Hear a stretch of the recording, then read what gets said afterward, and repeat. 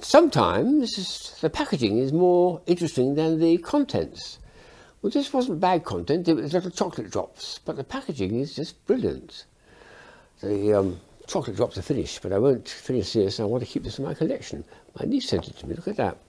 It's Santa Claus going down the chimney, head first, headlong, woo, down to the bottom to deliver his presents and put them around the Christmas tree for the child. What a lovely idea for packaging that is. So that I'm going to keep because I think it's delightful. Now we've got some interesting science stuff here. Look at this one here. This is a beautiful Japanese coin box, but it's got one of those things with a slanted mirror, so it looks like it's a solid piece in the middle of the air, but actually it's only one piece attached to a mirror. And when you put a coin in, I won't drop the coin in immediately, because when I put it in, see what happens to that bird that Mickey's riding. Yes. It's only one wing is going up and down, but the other wing goes up and down because, of course, it's a mirror image. So this time I'll put it all the way in and drops in, and then it slowly slows down. To turn it upside down and take it out is a bit tricky. You've got to push at a certain place here, one way or the other, and then sometimes, if you're lucky, if I'm just a little bit lucky with this, you can open it. Ooh, come on now, fella. Well, I can't get to my coin now, so I can't get it out. So is it here? No, it's stuck. It's still in there. I'll have to find a way of sawing it open. Oh, well, what a fun.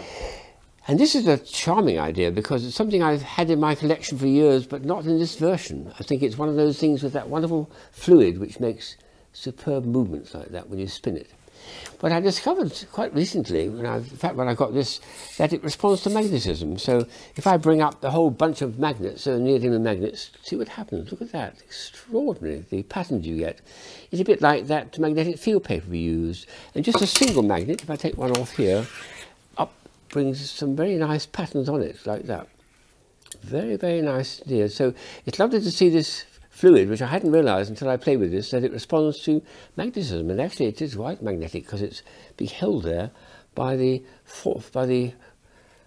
pieces inside. There must be tiny little metal pieces, I think, to create that lovely effect.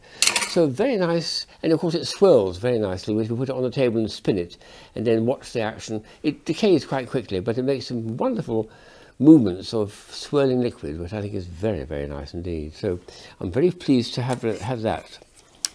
And the last item is something, well, I wasn't given it, and it didn't come out. It's something I actually bought. I couldn't resist it. It's something that was on sale at one of my departmental stores for about £10. And there came a time when, well, let's see what it does first. I've got to wind it up. It's one of those tins which you can put biscuits inside, and then it's got a musical box to it, and it goes around like that. Eventually, about a week after Christmas, it was on sale for not £10, but £1. Oh, well, I have to buy it. Now I've got to think who I can give it to. What a lovely piece. Oh, what a bargain.